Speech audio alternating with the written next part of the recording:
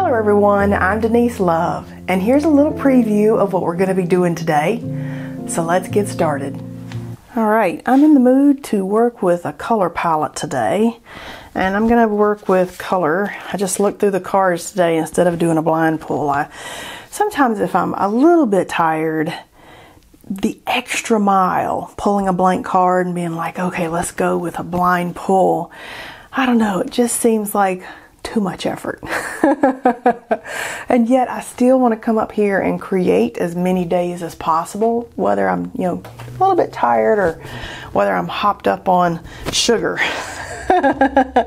And so on the days where I'm like not feeling the extra mile, I'm thinking, okay, let's pull a color palette that we at least find beautiful or inspiring or interesting.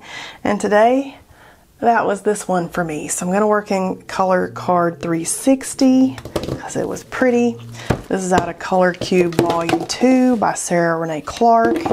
And I linked these for you in the description below so that you don't even have to go hunting for stuff. I link all the products and everything under there. I'm going to work on a piece of arches today because that's what I have sitting at my table that I pulled out last week, and I generally just work my way through a pad and then go get a different pad of paper to work on. So that's what you see a lot of times on these videos, is me just working my way through the pad that's beside my desk. And I get it. Not everybody wants to work on the most expensive papers. So these type projects, the Canon XL paper, which is a student grade paper, but it's the one that I usually grab if I'm looking to do some work like this, but maybe not use the most expensive papers. But now I'm all about experimenting with all the papers, and I buy it all when it's on sale and I put it in my closet. And then by the time I get to that pad of paper, I've completely forgot how much it cost, and I'm no longer hampered by the cost of the paper when I go to create. And the paints really do react differently on cotton papers versus cellulose papers. And so I want to see, those differences, and I want to be able to work on the paper without, worrying about messing it up, because it's just paper. It's just paint. My favorite little phrase is be brave. I get it. We don't want to waste our precious supplies, but I would like to say that the only way that you're actually wasting your stuff is by not using it, because when you pull out a tube of paint and you discover it's dry, you can legit say you wasted that.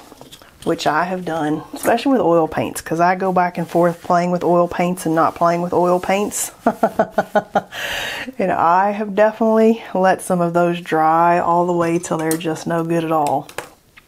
Okay, so I want to kind of play with these new.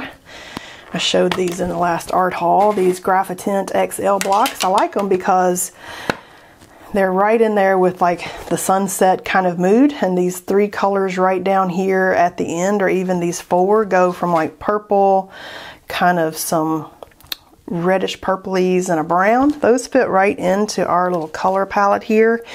And then I'm kind of thinking, if I start with those, maybe on top of that I can do some mark making and some other things in this lighter shades here. Really this is kind of right here too. So it just inspired me for using some colors to go down as a base, and then maybe even pull some pastel work on top of that, or some stencil work. I've got some of these Mungo pastels that I got recently. M-U-N-G-Y-O. This is 72 colors, and what I liked about it was these 72 colors were like half the price of my Caran d'Ache colors, which was only 24 colors versus 72 colors. And I think I paid more for this than I paid for all of these. And I used these on one of the projects last week, and I'm like, oh, I love these, and there's a lot of colors. And then I was looking on Amazon, and I think this comes in like a hundreds of colors set, and I'm like, well shoot, why didn't I get that set? And now if I buy that set, I'll be duplicating a lot of those colors. I really am like the most ridiculous person.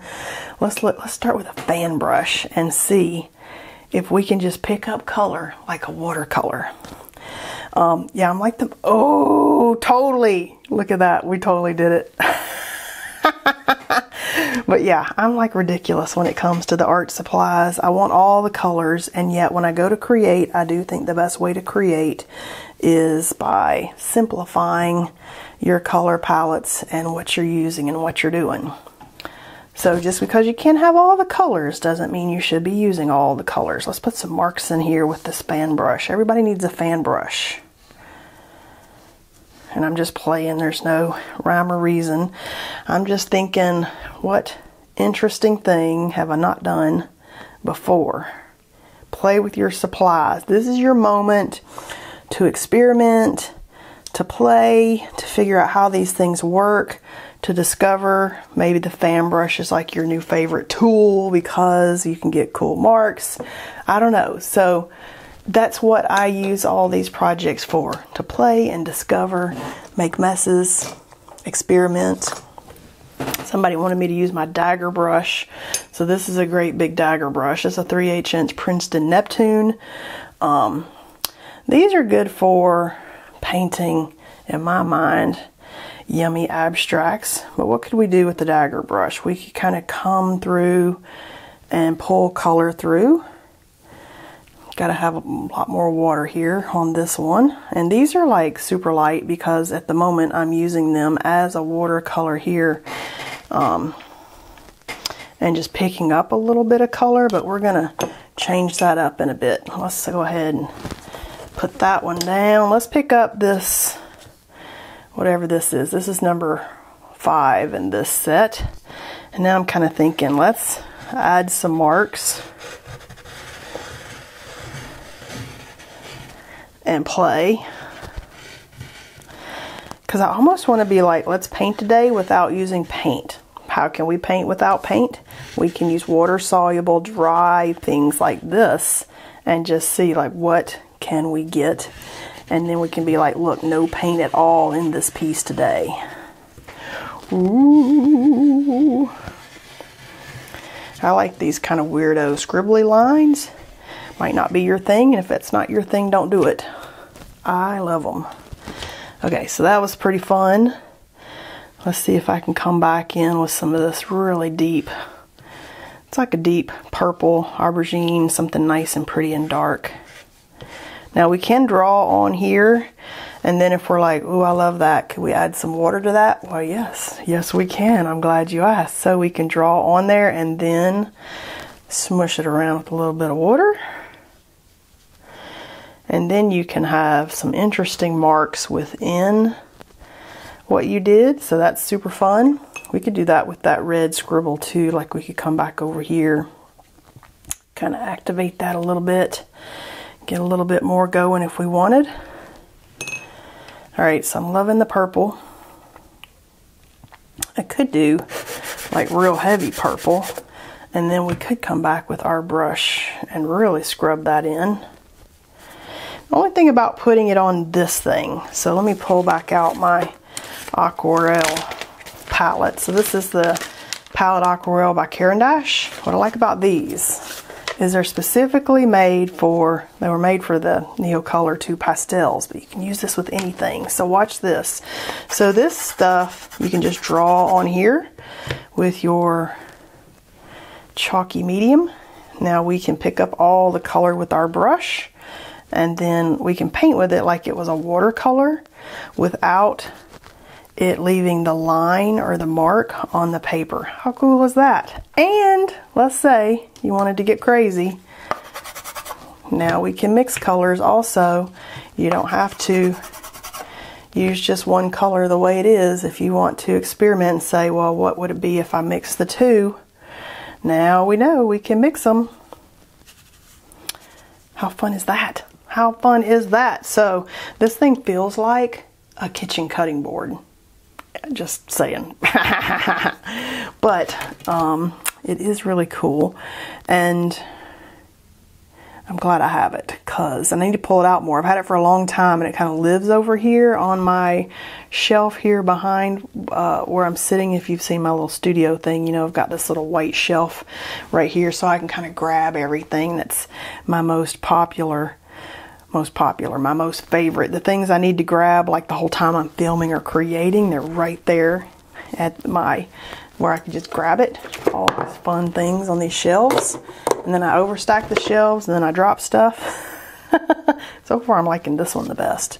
It's all about experimenting. So I do have, could let this dry some and then I could come back with some oil pastels or some of these little woodies. I like these woodies. That could be fun. Woodies also are water soluble. Is there really a color in here? Maybe this purple kind of fits in our color palette. Just kind of looking at it over to the side there. These are really kind of bright. So I think I might go with the oil pastels because I have way more colors to pick from. And I'm just kind of letting this dry as I'm talking. But yeah, I have more oil pastel colors to pick from. So I really can kind of compare the card to the colors and say, okay, are any of these the right shade? So this one is the right shade of yellow. Let's go ahead and pull that out. That one's really pretty. Actually, this one's closer. So I've got like, kind of got these colors that I'm looking at. I might have to go into one of the other ones. Let's see, because I kind of want this like pretty purpley shade, but I'm not really finding it. Okay, so that might be the colors that we go with. So I've got these, and I've got some paint pens over here because really the second goal here was to paint without using paint. So let's just do something crazy. You know, I'm talking, so I don't think it's hard. So look how crazy that was, just to be like, bam, we got some big circles. That was kind of crazy, I agree. I'm kind of like hot mess. And at the same time, I'm like, huh, I kind of like that. So now I'm like, okay, let's do it over here.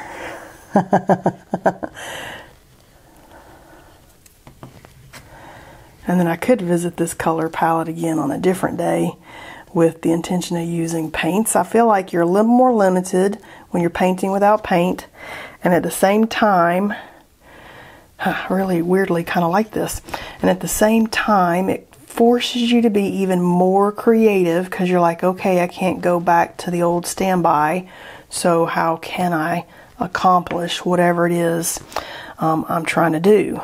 Let's put this as another little mark in here. How can you accomplish these things? Thinking outside your box and limiting yourself and what you're allowing yourself to pull out and use. This yellow is crazy. And at the same time, I kind of dig it. Now, usually I go for pretty art, but I almost feel like this could be right there in that ugly art movement. And you might be like, that's the most artsy thing you ever made. Maybe not, but I'm just kind of playing here and just bringing you along and letting you kind of giggle and laugh with me as we're going, what were you thinking? What a hot mess. Alright, I'm loving that, weirdly enough. Now let's put this color in here. Oh, super fun, actually.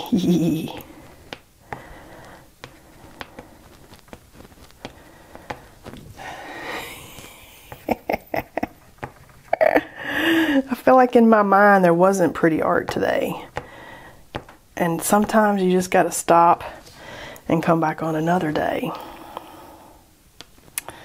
Let's see, so maybe we want some shape in here. Don't always just go for the same thing you always go for. Try some different things. This is like a little cross mark or like a little crossy kind of shape.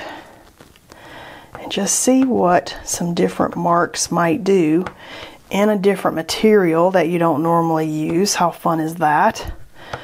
Super fun. If you didn't realize, super fun. Let's do that one over here. And yes, I do spray these with the oil pastel fixative when I'm using these little oil pastels. Somebody else asked me, how do you know what to do if you use oil pastel and soft pastel? You need to think logically about what is going on each layer and layer those in a way. So I kind of feel like maybe this, is that really in there? I really want a dark. Ooh, let's go for this one. No, it's not grayed down enough. So you really need to think logically about, let's do this one. This is the Caran d'Ache, it's a purple one.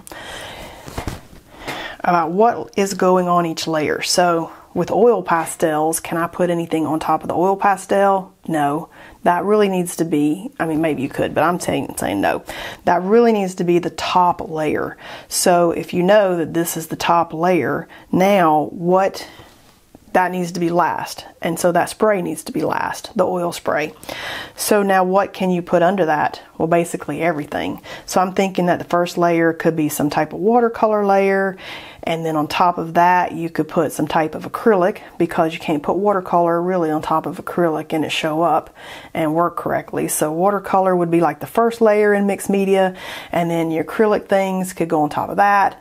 And then on top of that, you could do pastels, soft pastels, and then, you know, spray that with a soft pastel spray. And then on top of that, if you need oil pastels, you could come back and spray with an oil pastel. And then I feel like at that point you've probably got everything in the right order. So just logically think, like, what can I put on top of whatever art material I've just put down? And if you're putting oil pastel down, you kind of got to think, this probably needs to be what's on top, because you can't really put stuff on top of it. Like acrylic paint, you can't paint on top of oil pastels. You can't really do watercolor or other mediums on top of it. You're just going to dig through it. So in my mind, logically, the oil pastel is the top layer. And keep in mind, no matter what you create, you always can cut it up.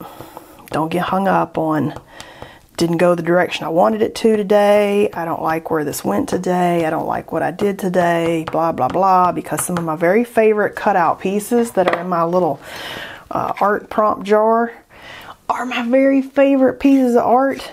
And they were terrible when I started. So I don't even worry about where I'm going. What if we put some gold on top of this? I've got the gold in the fine liners, and I've got the paste. We could put paste on this. What if, let's just do this.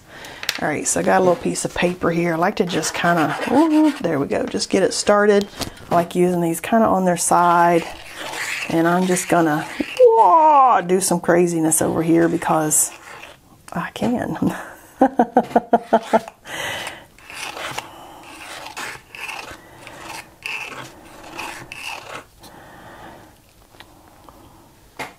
We could even, I have silver too, but I don't feel like silver is really in there. And you know, these fine liners are so cool. You could put ink, any color in these. It doesn't have to be a metallic or a gold or a silver, but you could very easily put any color in these fine liners. And I find it works best if you use them almost on their side. Makes the ink much more controllable, and then it's got a little needle that just goes right down in there and keeps it from getting clogged. And that was the fine tip on that. And now I'm kind of looking at these thinking, all right, are we done? Do we need more? Did I get enough of any particular color? I mean, I put those oils and those silvers on top, I mean the gold on top, so I don't know that there's really a whole lot more I can do on top of these. So crazy. Let's peel the tape and take a look at it and just see what do we even have. And we can maybe cut these apart and just judge. These could be cool birthday cards, if nothing else. You know, I do like doing these and being like, okay, some of these I'm going to cut up.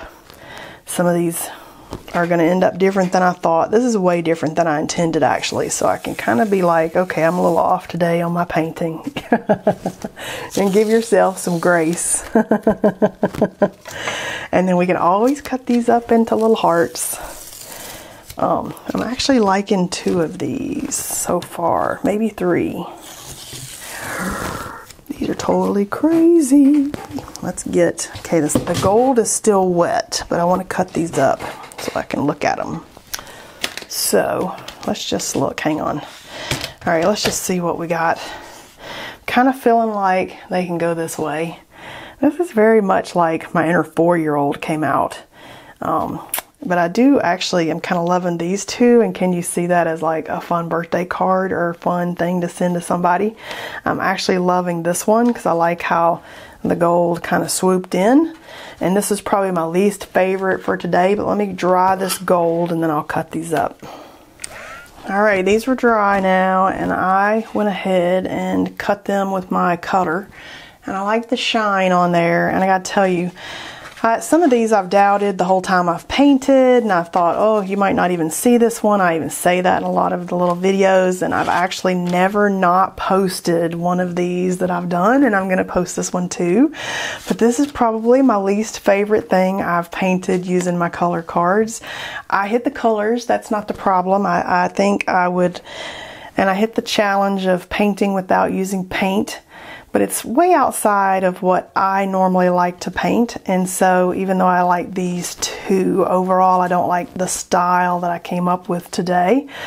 And I'll probably revisit this color palette with paints and watercolors and pile on top of that and like it better than what I did today. But isn't that interesting? Some days are not going to be your very favorite, and I might even pull out my heart punch and just look and see, would I like this better cut up into, yes I would. Let's just do it.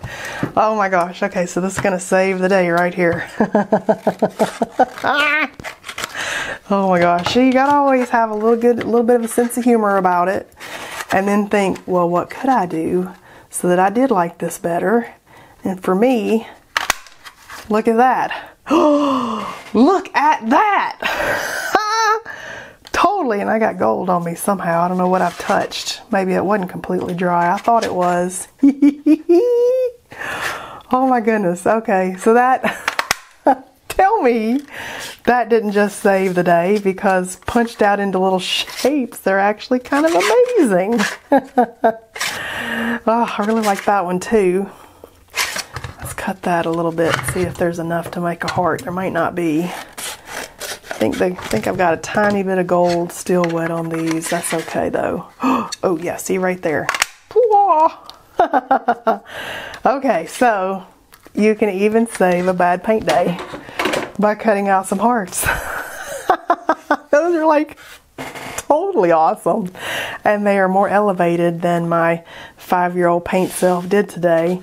So yeah, so I'm gonna put this one out there, even though this is definitely my least favorite thing I've ever painted this year, I think, but this saved it. I should just make cut hearts out of all of these, and then these could be put on cards. Like these could be a really pretty card. I've seen a couple people in my groups making little cards out of these shapes, and you can see how something like that would be really lovely to get. You could also put a little business information and include these in packaging for art that you sell. You could also include pretty little hearts in a card that you're sending to somebody as a fun little handmade element in your cards. You could also create your own little art prompt set, and I've got art prompt videos. Check out that playlist, and I give you lots of fun things that you can write on the back of these. And when you get stuck making a piece of art, look how pretty that one was, and it was just as ugly when I had a big one. When you get stuck, you can have little prompts that prompt you on the next step, like add some black for contrast, use an art product you've never used before. And then, you know, once you see some of these, add some paint splatter. You'll get inspired to add some of your own prompts to pull. And if you put it in a pretty little decorative dessert dish. Got these at the antique market for like $5.